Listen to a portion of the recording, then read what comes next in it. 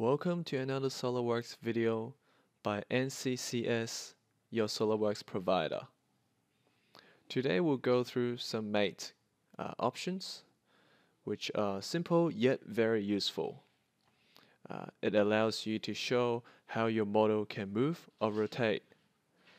This is especially useful in models that have more degrees of freedom and must be constrained properly to move in the way that it's designed to. Our first example is a cabinet, and we have just the cabinet itself and a door.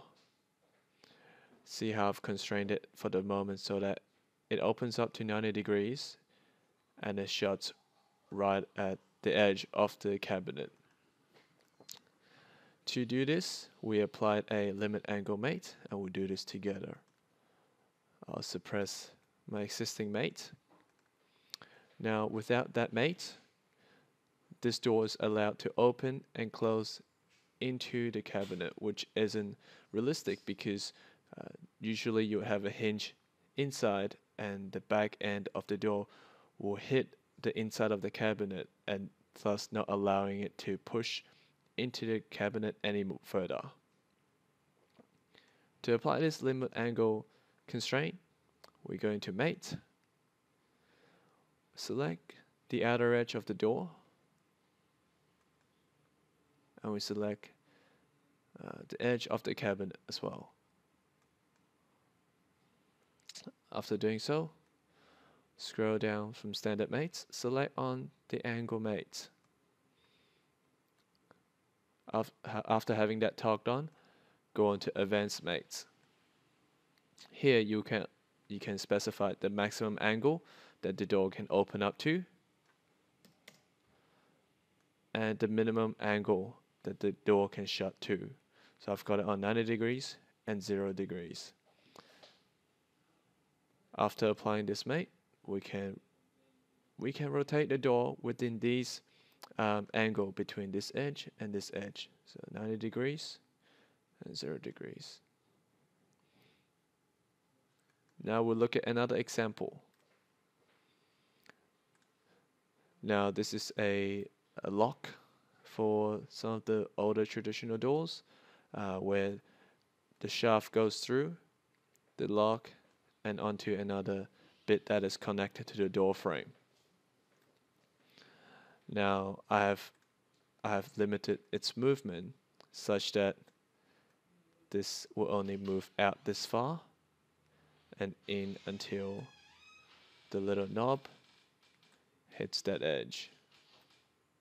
And now I'll show you what will happen if we do not apply these mate conditions.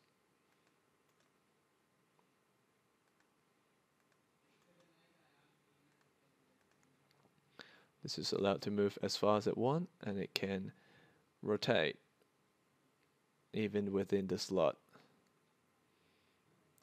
So what I did first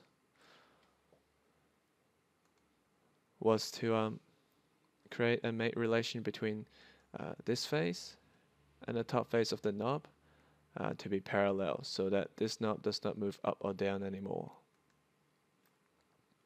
Secondly, I will be creating a distant mate between this face and this face. After clicking onto it, SolidWorks would have automatically assumed that you would like a tangential mate condition.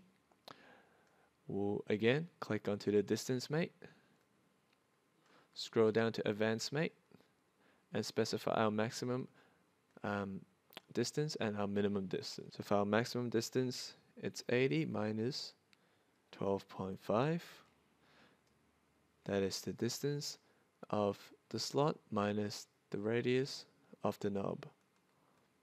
Our minimum distance is going to be 0. And we check that box. And there it is. Now it will slide in and out without going too far. Obviously this design isn't perfect. I just created it to show us that if you apply this mate, you can prevent this shaft from going all the way out. In a realistic model, there should be metal as well in here. to prevent it from physically moving out. Well, hope this video was educational.